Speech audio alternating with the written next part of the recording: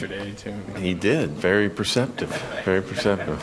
I mean, he was throwing great. I asked him after he came out of the seventh, talked to him a little bit, and he said he felt great. There was a first pitch or really early swing in that inning that kind of saved him as far as being able to stretch him out. I mean, we had Nate ready if anything started happening in that inning, but he seemed to get a little bit stronger. I think he had a couple 96s up there, and he was great all night. He just was in control. The first inning got a big double play ball, and then after that he just seemed to kind of maneuver his way through it, and it was good stuff.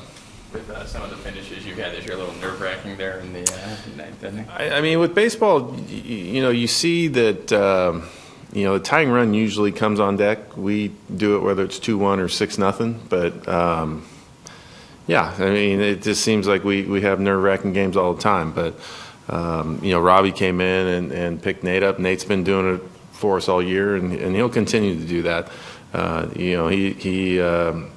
He's allowed to have a rough one, now and again.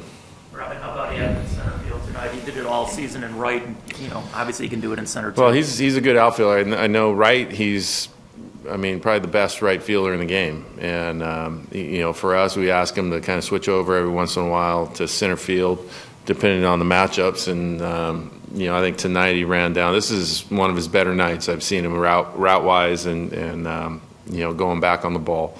I think there were some plays there that really changed the dynamic of the game if he doesn't catch them.